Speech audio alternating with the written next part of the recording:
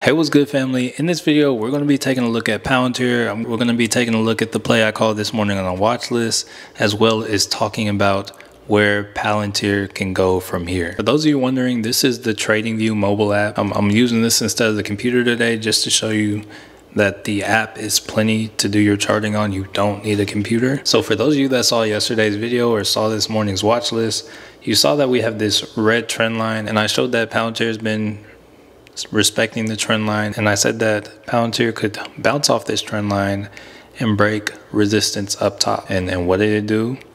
It came down, kind of had a fake out breakout to the downside, reversed, broke through resistance, and even made new short-term highs. And now that we made new highs, the new question is, where can Palantir go? And that's exactly what I want to go over in this video. So looking at Palantir, we are on the 4-hour chart.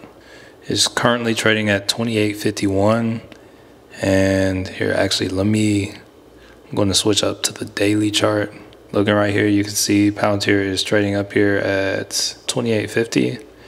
Coming over here, you can see that the next key level we have is about this 29.25 area. So that is likely to be our next area of resistance, that 29 to 29.50 area. Looking at Palantir right now, I would look at this area as an area of resistance. I would start looking once again at this 29.25 level, down to like the $29 range. There is a good chance we will be met with some resistance. It could cause another pullback, and if I had to pick an area to where it could pull back to, I would be targeting probably about the $28 level, right where this resistance this morning was. That's what I would look out for. And Palantir has been moving. Palantir has had a lot of steam lately, so it is very well possible that it doesn't stop at 29.25. And I want to kind of put on your radar where it could possibly go after that. If Palantir can break and hold above 29.25, hey, looking at the charts, all right, so we got that 29.25 level right here. The next real level before we had like a dip, first off, we have a gap fill at $32. Then we got another level at about $39, $40.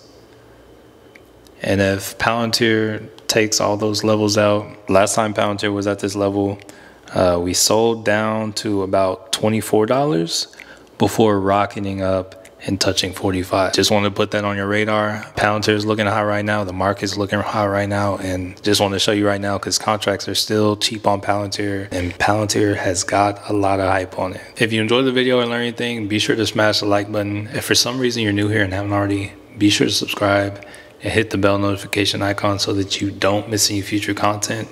And last, but certainly not least, thank you so much for watching. Manuel signing off, and I want to change your life.